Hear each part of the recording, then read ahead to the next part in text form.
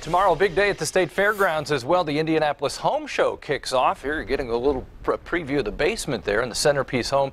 You can check that out for yourself tomorrow or over the weekend. Temperatures over the weekend, very similar Saturday and Sunday. Saturday will set the stage for what becomes our rain and snow on Sunday. Clouds will increase Saturday. Sunday, 41 degrees. Temperature works in our favor, but we need to be aware here that as we get later in the day into Sunday night and the colder air comes in, that could leave us with a slick commute on Monday. But generally, a rain event mixing in some snow and then possibly changing to snow before it all ends. 27 first thing in the morning Saturday. 40 will be the afternoon high. Clouds kick in the evening, just ahead then of that rain-snow mix. Want to show you what it looks like. Most of the snow will be up here in Michigan, extreme northern Indiana, but we'll see some rain-snow mix from Indy north, I think, for a period of time, mid to late morning. You see it right here, Lafayette to Muncie. That's the blue. The green is rain. That swings on through, and then in the afternoon hours, general rain showers. But as we get back to Sunday night, it's mixing with and changing to